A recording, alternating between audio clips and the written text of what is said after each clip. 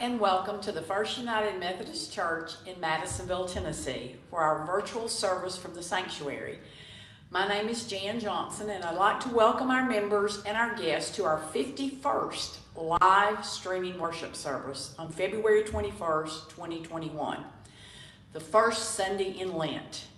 This Sunday is going to be different as our Reverend Keith Knight is feeling under the weather, and we actually told him to stay home and rest. The crew here has divided up the responsibilities for today's service, and we asked your patience as we adapt in real time. The First United Methodist Church of Madisonville, Tennessee, during this streaming worship service is either one, performing musical material published prior to 1925 and in the public domain, or performing musical material by permission of CCLI. Appropriate credit is posted at the bottom of each slide displaying copyrighted material, which is intended for the purpose of congregational singing. FUMC holds a CCLI license to stream this material. Copies of our licenses are on file in the church office. Now, in news about our webpage, oneumc.com, there is a new section right under the top of the main page. That section has 3 new buttons, one to connect directly to Facebook Live, one to connect to the WebEx live stream, and one that'll take you directly to the attendance register. We hope this will make it easier for you to navigate our site. On the home page, there's also a new section named New Video Content this week, where you may easily find and view any services, Bible studies, or special content published in the last 7 days. Also, under the Church News tab, we've added a button to take you directly to the Holston Conference news page. We're ramping up our presence on social media, so we ask you to follow us on Instagram at First UMC Madville, that's new, on Twitter. First UMC Madville on Twitter, and One UMC on Twitter. And like us on Facebook at First UMC Madisonville. Doing so will keep you in the loop as we send out news and information on all 3 platforms. On that note, if you have news or content you would like to share with your church family on oneumc.com or our social media outlets, from the main page, just click on Church News and let us know on the Got News for Us feature. You can give us the news as well as upload pictures or short videos. We'll get that info out appropriately to the church family on social media or on the website. We continue to move forward with plans to open our church building up for in-person worship starting March 14th, providing the numbers of the new COVID-19 cases are declining the 2 weeks prior to the 14th. You should all have received an email by now asking for volunteers for in-person sanctuary worship services. If you're willing to help and have not already responded, email Reba so that we can add your name to the list. March-April issues of Upper Room are in the white tote at the front entrance to our sanctuary. Please stop by at your convenience and pick up a copy for yourself, family, and friends as long as they are available. If you want the digital copy, please email Reba and she will get it to you. Good Shepherd is still asking for green beans, canned tomato products, and I'm sure any other canned vegetables. Blessing Box is still being heavily visited, and they are a lot of prepackaged foods and snacks for children is very much needed. I ask you now to digitally greet the members of our church family and our guests via text or Facebook. May the peace of Christ be with you. And also with you.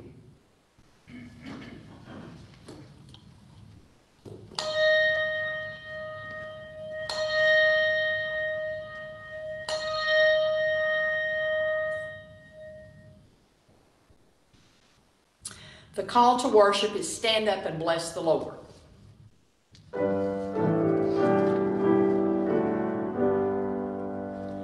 Stand up and bless the Lord, ye people of his choice. Stand up and bless the Lord your God with heart and soul and voice.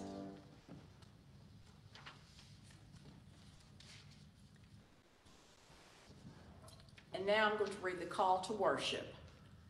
The Lord is near to all who call upon him. He fulfills the desire of all who fear him. The Lord has made known his victory. Our help is in the name of the Lord. The hymn of praise is in the cross of Christ our glory.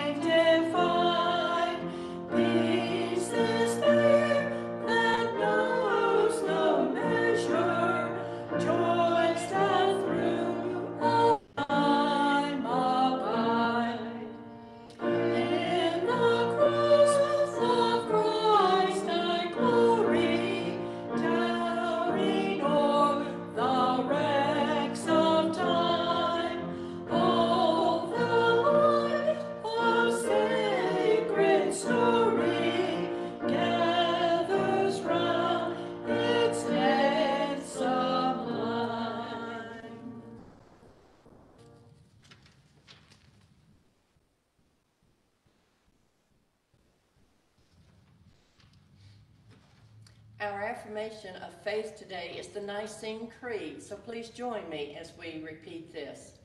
Christians, whenever you are asked what you believe, you may answer with this. We believe in one God, the Father, the Almighty, maker of heaven and earth, and all that is, seen and unseen. We believe in one Lord, Jesus Christ, the only Son of God, eternally begotten of the Father, God from God, light from light, true God from true God, begotten, not made, of one being with the Father. Through him all things were made.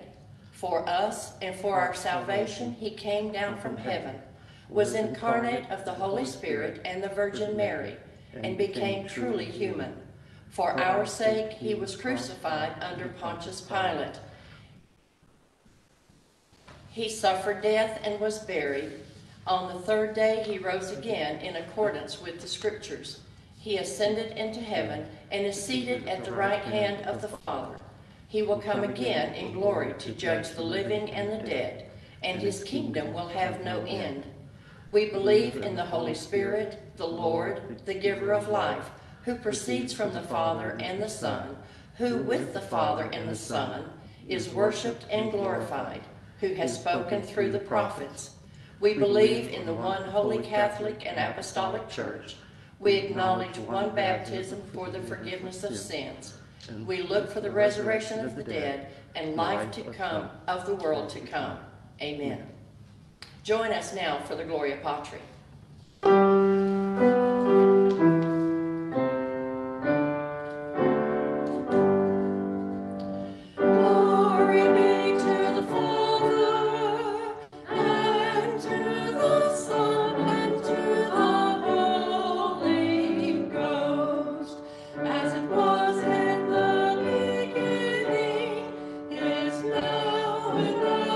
Shall be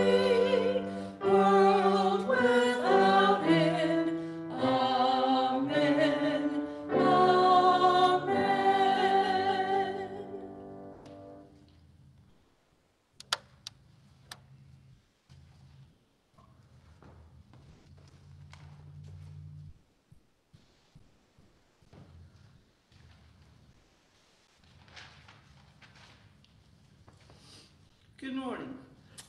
Last night Keith called or texted me about 11 o'clock. He texted some of us and said he wasn't feeling good. We were hoping by today a miracle would happen and he would be feeling better.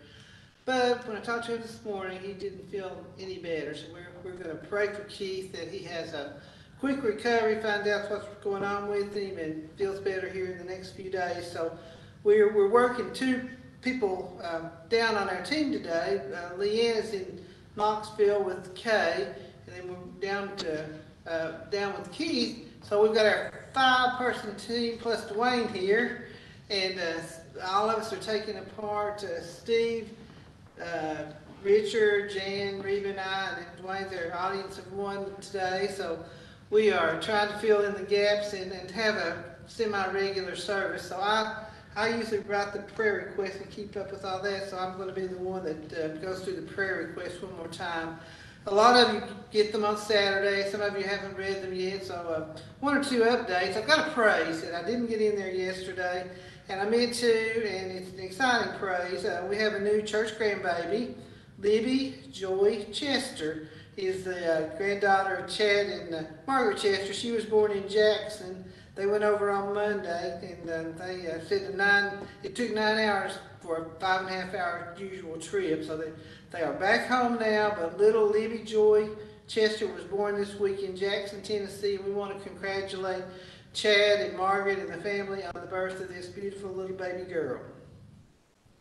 So for prayer concerns, please continue to pray for the Peters family. They had a private service yesterday for Dwayne, and hopefully this spring they plan to do something maybe out on the farm where we can all go and show our respects and our love for Dwayne. But please continue to pray for the Peters family as they go through the next few days and few weeks, and just keep them in your prayers. And also continue to pray for the Cavett family. Steve Cavett, Shane's dad, died last week.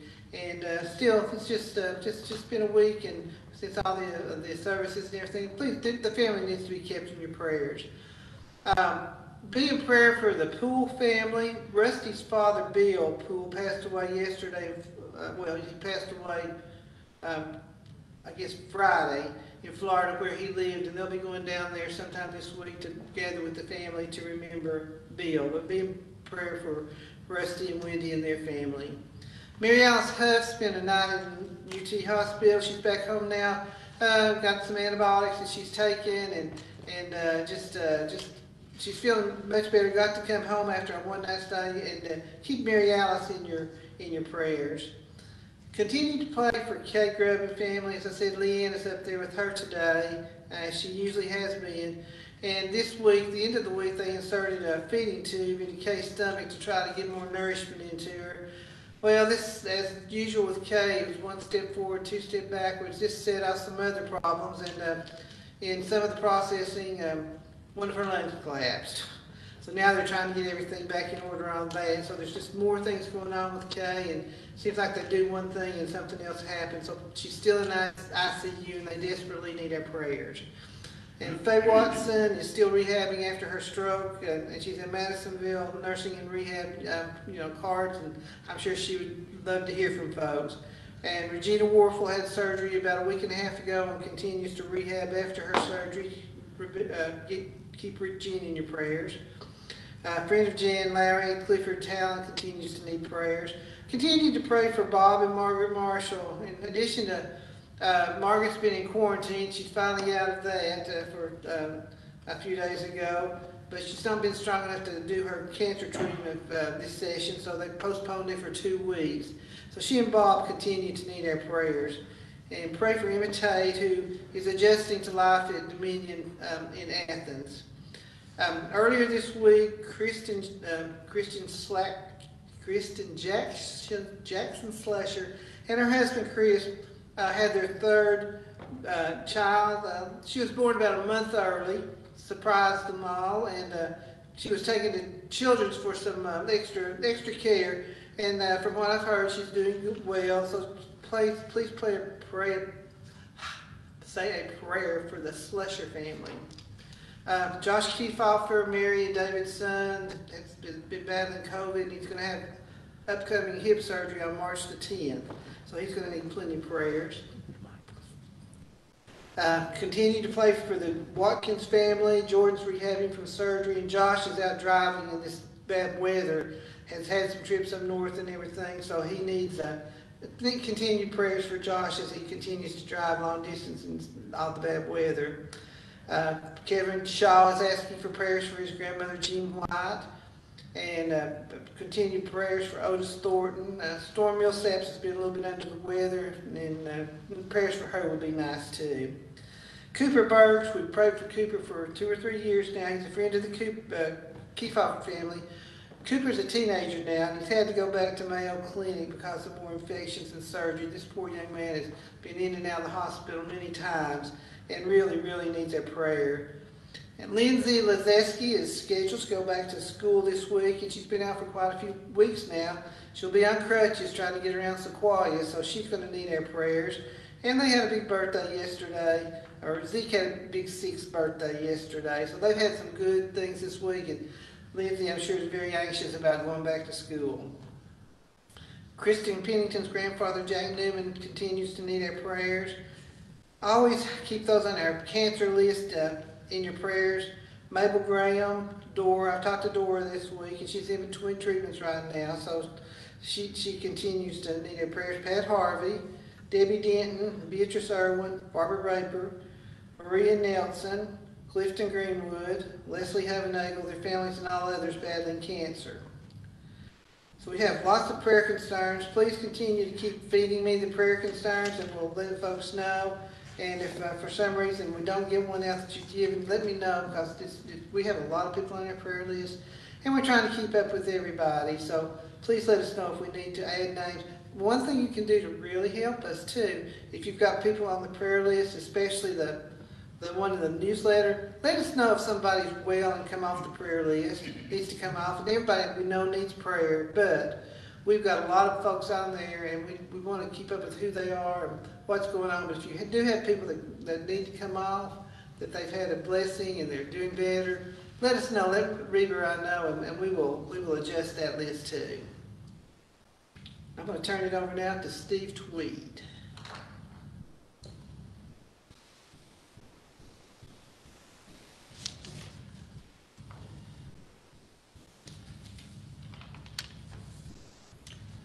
I've been asked this morning to do the prayer. So let us pray. Dear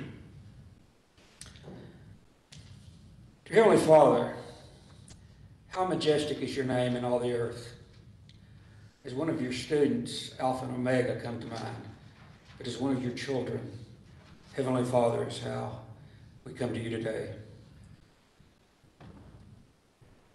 We pray your will be done this day on February the 21st, 2021, and the arrival of your kingdom we look for with great anticipation. We have many needs, Father, those that Sue has just mentioned, dear Lord. We pray that you will be with those folks. Help them in each and every need. Also those we have not mentioned, dear Lord. Be with those as well. Be with our Pastor Keith. He is under the weather, and we truly miss him. Our parents, our children, our spouses, our friends, we all have certain needs, dear Lord, and please help us in our hour of need. COVID-19 continues to take our loved ones, and be with us, dear Lord. Forgive us the things we knowingly do wrong, the people we hurt, and in doing so, we hurt ourselves. Sometimes it is our nature to mess up, but if we keep our eye on you, it will be much less likely to happen. There is much to tempt us, dear Lord. Help us to recognize every day when you are near. Through a song, a poem, a joke, laughter, a tear, help us, dear Lord, and come to us. Help us to recognize your presence in them. All we have, dear Lord, is yours, and we recognize that fact. Help us to use the skills we each have for your purpose. As Jesus, your son, prayed this prayer some 2,000 years ago, We continue to pray it today. And Father, we love you. Our Father, who art in heaven, hallowed be thy name. Thy kingdom come, thy will be done, on earth as it is in heaven. Give us this day our daily bread, and forgive us our trespasses, as we forgive those who trespass against us. And lead us not into temptation, but deliver us from evil. For thine is the kingdom, and the power, and the glory, forever. Amen.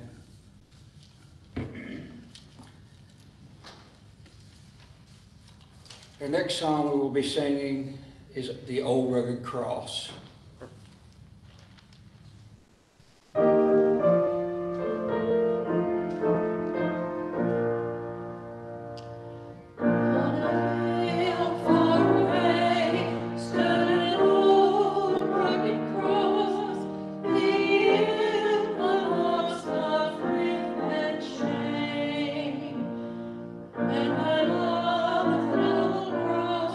Where the dearest and best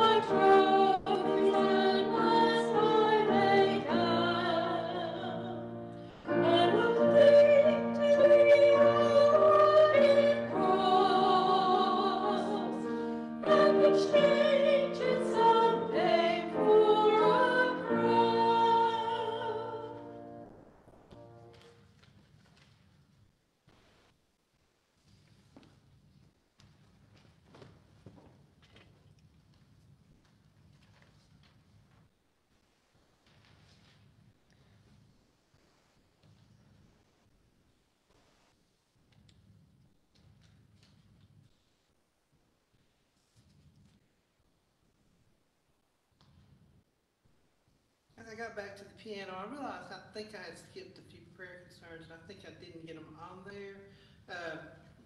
And one of them is Steve's father-in-law, Steve Tweed's father-in-law and sister-in-law, both still, Paul has been in and out of the hospital, and Janet's sister's been battling COVID.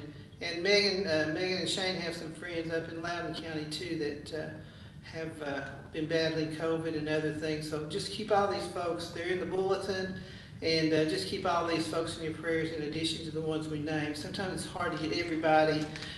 Sometimes the list gets, I think I just missed something.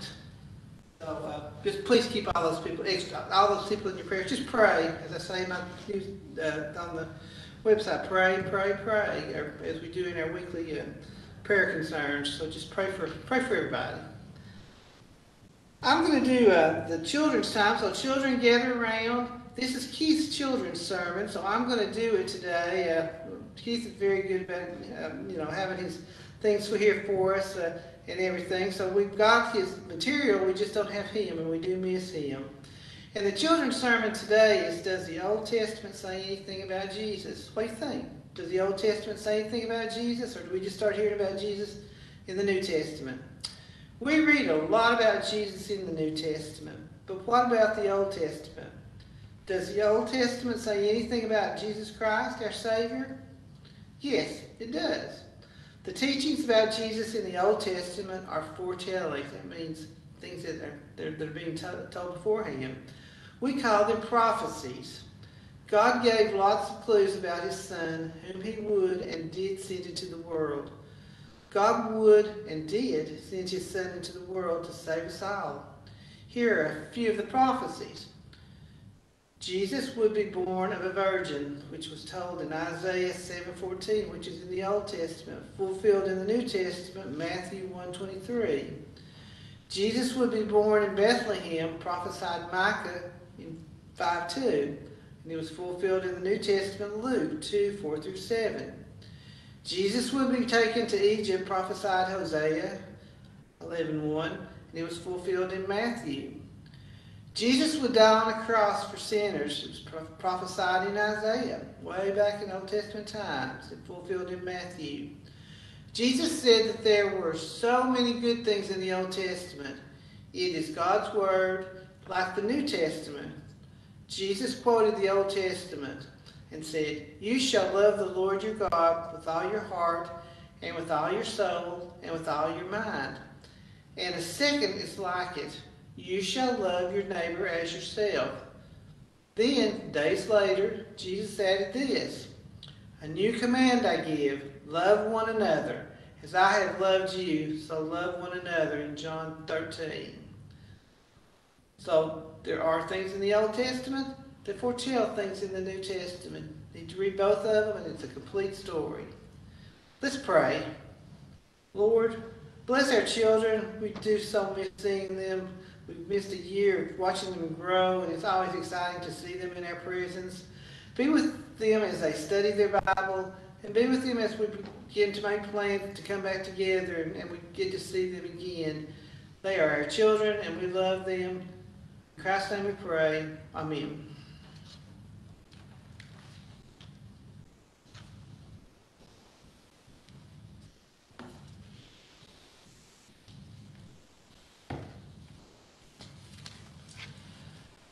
The scripture lesson today is from Matthew 15, 1 through 11, and then 21 through 28. It's interesting that the scripture today really talks about church folks. It is about us. I sometimes worry that what I think is important really is not really what's important to God, and that was true in this particular case too. So, that which defiles the tradition of the elders. The Pharisees and scribes came to Jesus from Jerusalem and said, "Why do your disciples break the traditions of the elders? For they do not wash their hands before they eat." He answered them, "Why do you break the commands of God for the sake of your tradition? For God said, 'Honor your father and your mother, and whoever speaks evil of father or mother must surely die.'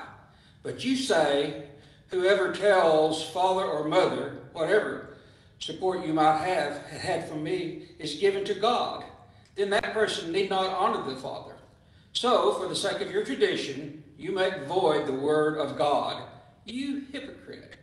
Isaiah prophesied rightly about when he said, "This people honors me with their lips, but their hearts are far from me. In vain do they worship me, teaching human precepts as doctrine, things that defile." He called the crowd to him and said to them, "Listen and understand. It is not what goes into the mouth that defiles a person, but it is what comes out of the mouth that defiles."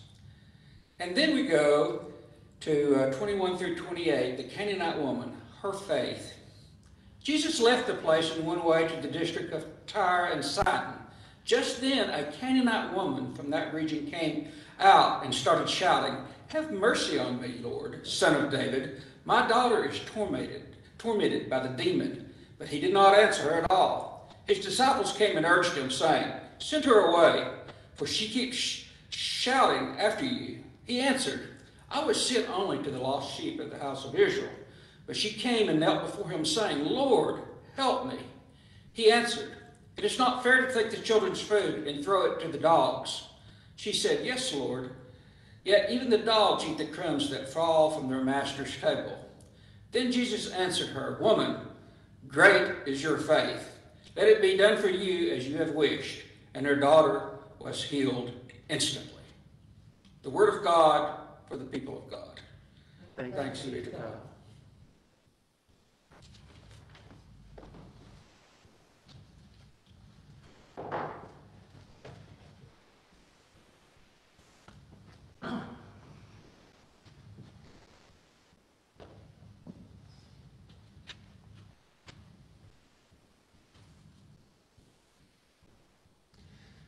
I tell you, nearly every time Jesus had conversations with Pharisees, they found something to criticize him or his disciples about.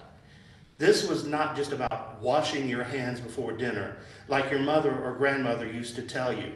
It had to do with ritual washings, added on to the law of Moses, to ensure that you were spiritually and ritually pure and untainted by the Gentile world around you.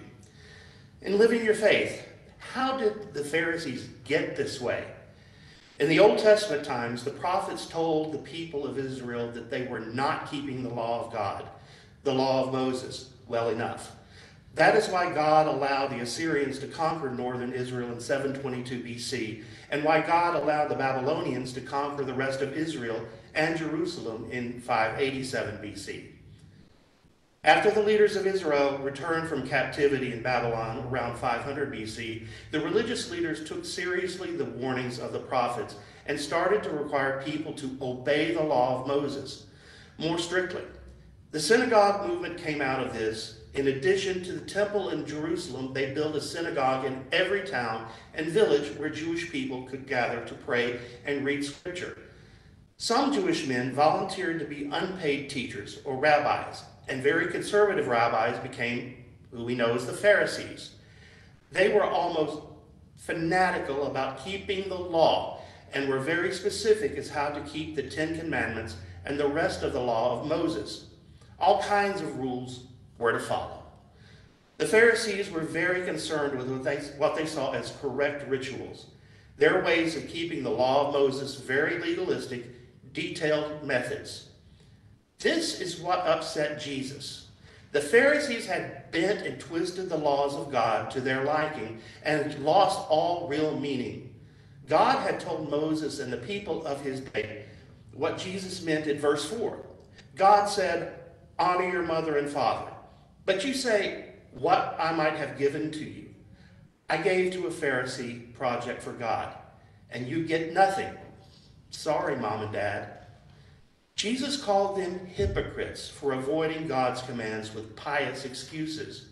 Jesus then told his disciples and the crowd, God is concerned with what is in your heart and what you do because of your real caring, and not with keeping thousands of man-made rules. Now, rituals are okay when they give us order and organize our beliefs and actions. But if they become ends in themselves, the rituals can actually push us away from our relationship with God. We can wind up serving a false God or serving ourselves. Then Jesus gives us a real, true life example of what he means. But to have faith to live. The faith of the Canaanite woman was another parable in real time. Let's be clear about what happens here. Jesus and his disciples moved north of Galilee into Gentile territory, the region of Tyre and Sidon. There, a Gentile woman came to him. She had heard of the healer and rabbi, Jesus, and hoped that he could help her daughter, who suffered because of a demon. Now, Jesus was in Gentile territory. There were some Jewish people that lived there, but the majority of the people there were Gentiles. Jesus had ministered to Gentiles before and after this, but his disciples were dismissive, uncaring for her. Send her away. Jesus seemed to also have the same attitude when he said, I was sent only to the lost sheep of the house of Israel, he told her. This was sometimes the attitudes of conservative Pharisees. Jesus even, as Pharisees did, called her a dog, a Gentile dog. Jesus had healed Gentiles before. Why was he so mean to this woman? I think it was two things. He was letting people see how cruel and uncaring the rules of the Pharisees were by saying what they said, and Jesus was also testing her faith. Here is what Jesus found out about her. Number one, she had love for her daughter. William Barclay, in his daily Bible study series, points out that she made the misery of her child her own misery. Her love for her child looked like God's love for his children. Number two, she had faith that grew from contact with Jesus. She started by addressing him as Son of David. Soon she was calling him Lord. 3, she had a worshiping faith. She began by following Jesus, shouting. She ended up on her knees. She started shouting her request. She ended almost in prayer before Jesus. 4th, she had a persistent faith. Nothing discouraged her from asking Jesus for help for her child. The dismissal of her by the disciples didn't discourage her. Jesus telling her that he only came to the children of Israel, that didn't stop her. Even Jesus calling her a Gentile dog, that did not stop her. She was not going to take no for an answer. And she had hopeful faith. She was almost lighthearted in answering Jesus. Yes, Lord, but even the dogs eat the crumbs that fall from the table. She had faith in God, that God would work through Jesus, which was exactly what Jesus was talking about concerning the Pharisees. Jesus said, "Woman, great is your faith.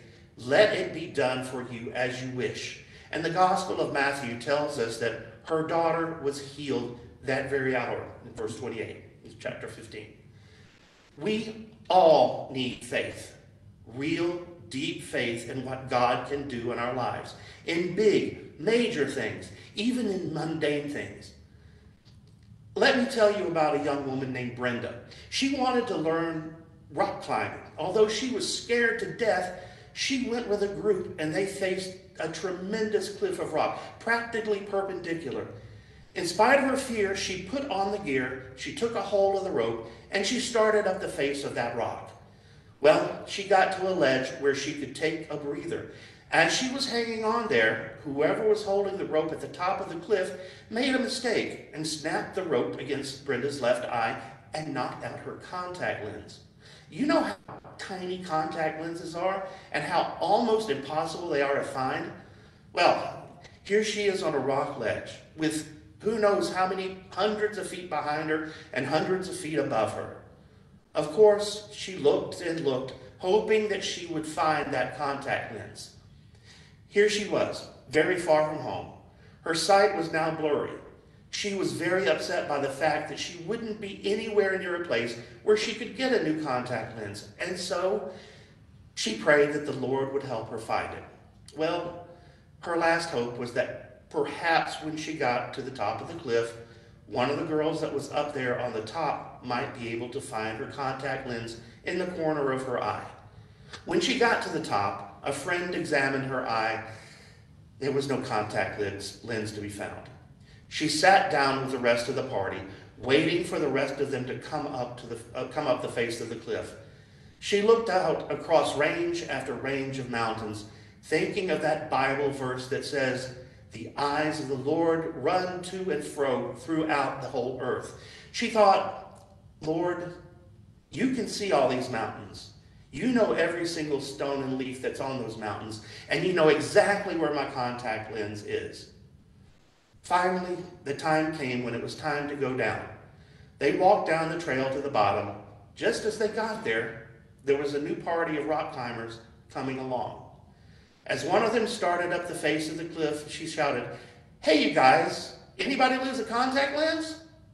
Well, that wouldn't be startling enough, would it?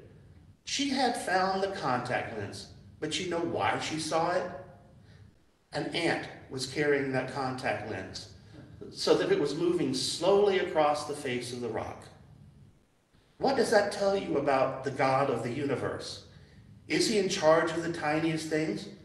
Do ants matter to him? Of course they do. He made them. He designed them. Brenda said that her father is a cartoonist, and when she told him this incredible story, he drew a picture of that ant lugging that contact lens, and you can practically see in the comics with a balloon over his head the words, "Lord, I don't know why you want me to carry this thing. I can't eat it, and it's awfully heavy. But if this is what you want me to do, I'll carry it for you." If God is in charge of the ants, don't you think he cares about you and me? I guess Solomon was right. One can learn a valuable lesson from that ant. Trust in God. We could probably all say a little more often, "God, I don't know why you want me to carry this load. I see no good in it, and it is awfully heavy. Still, if you want me to, I'll carry it for you." Sometimes we carry heavy burdens in life. We may not know why, but God has plans for us that we just don't know yet. Have faith. I promise you that God will be faithful to you if you trust in him.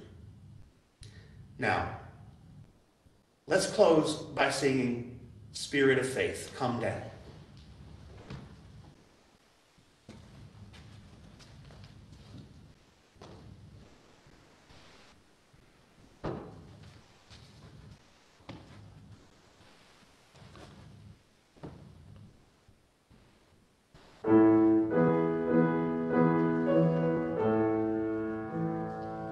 Spirit of faith, come down, reveal the things of God.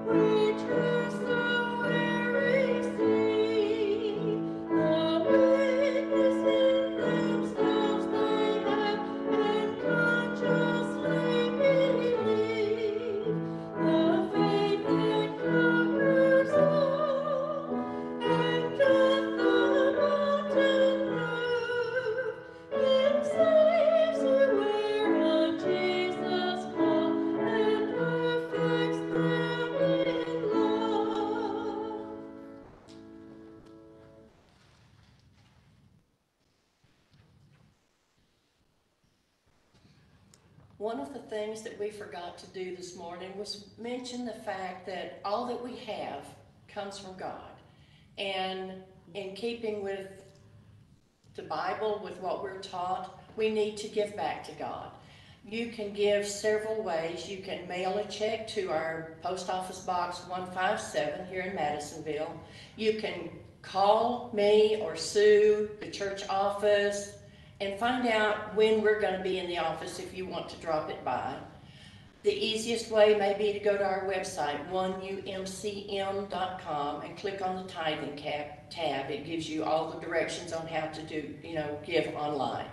But we do need funds to continue the work that we do. We're not meeting in person, but we are still doing work for God, and we do need funds to make that possible. So we appreciate anything that you give. So let us just say a short prayer and thank God for the blessings that we have received. Gracious and loving God, we thank you for everything that you give us, and we know that it's all yours. It's just ours to use. And as we give back to you, no matter how we give this week, we ask that you bless those gifts that we receive, multiply them so that we can do the work that we need to do for our community, for our county, for everyone that is in need. We thank you for your blessings, and we ask that you bless these offerings that come in during this week. Amen. And now for our benediction. The Lord bless you and keep you. The Lord make his face to shine upon you and give you peace. Amen. And join us in don't forget to record your attendance and join us in our benediction. Let the peace of Christ rule in your heart.